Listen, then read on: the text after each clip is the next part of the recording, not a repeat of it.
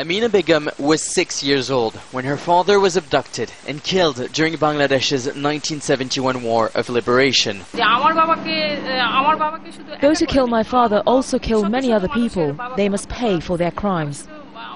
No one is sure how many people were murdered, but the government says 3 million people were killed during the 9-month war with Pakistan that led to the birth of a new nation, Bangladesh. Amina's father was brought to this killing field. Thousands of people were shot here, their bodies mutilated. Many were even buried alive. Those involved in this massacre were not Pakistani soldiers, but a few young Bangladeshi men that collaborated with Pakistan's army. Now these men are still alive. They're in their 60s, and yet no one has been tried for these killings up until now. The government has set up an international war crimes tribunal. Investigator Hassan Khan is looking into crimes that took place 40 years ago.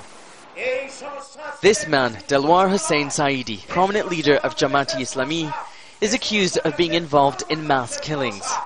Hassan Khan is gathering evidence for his trial. For a fair trial, time is not affected. 40 years, 50 years is not affected. Affected is the justice. Human rights organizations have criticized Bangladesh's war crimes tribunal.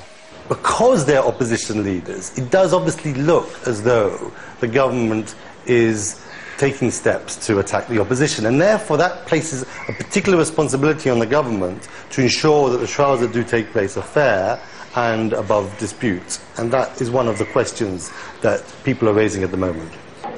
If convicted, they will receive the death penalty. This will mean justice for Amina Begum, but it will cripple the opposition and risk creating further political instability. Nicholas Hawk, Al Jazeera, Dhaka.